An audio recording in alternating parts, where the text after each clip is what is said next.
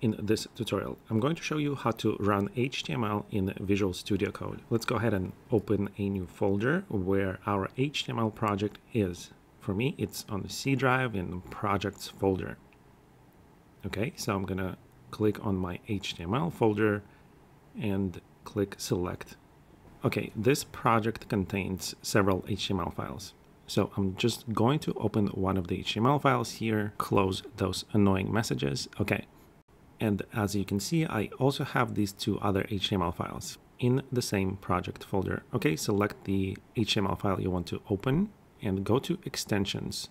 Now here in upper left corner, start searching for Open in Browser extension. Okay, just click on the extension. As you can see, it's been downloaded 8 million times. So that's how many people are trying to open HTML in browser. Now click on the Install button. Now to access settings for this extension, click on the cogwheel button over here and go to extension settings. So here just type Chrome or Firefox to set your default browser for opening your HTML files in. Now we can close this by going to our HTML file. And with this extension installed, all you have to do is right click on the file and click Open in Default Browser. You can also choose another browser here.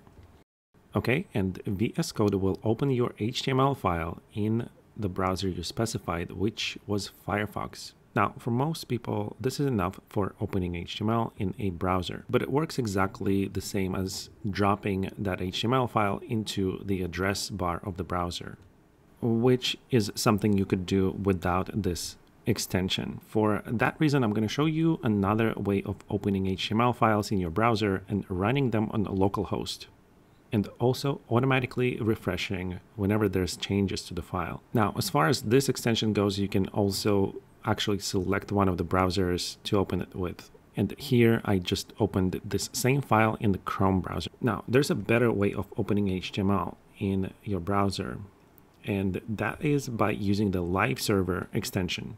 So go ahead and type Live Server and click on the extension. Here I already have Live Server installed, but go ahead and click on the Install button. After installing this extension, go to the Settings wheel here, click on Extension Settings, and in the upper right corner here, click on this Settings JSON file. Okay, once in your Settings file, we're going to add our default browser. And the way to do that with this extension is open the double quotes, type liveserver.settings.advanced custom browser CMD line, colon, and in double quotes type Chrome or your favorite browser. Make sure to press Ctrl S to save this file. And now to open your HTML file with the Live Server extension, click on this Go Live button. You're going to see the message server is started at port 5500.